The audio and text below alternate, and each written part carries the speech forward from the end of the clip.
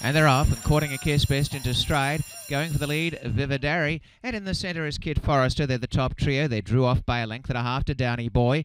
And then My Whippersnapper, who's second last. And Fafafui is at the back.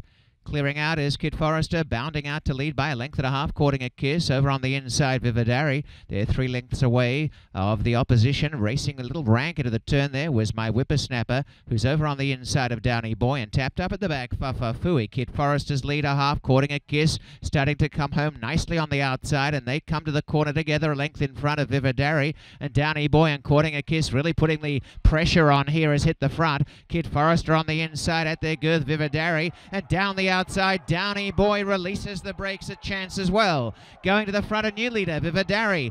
Downy Boy in second, on the inside, Courting a Kiss. It is Vividari by a length. On the outside, Downy Boy, but Vividari has the break, and Vividari wins about a long neck to a half a length. Downy Boy second, Courting a Kiss third, Fafafui was fourth. 57.46.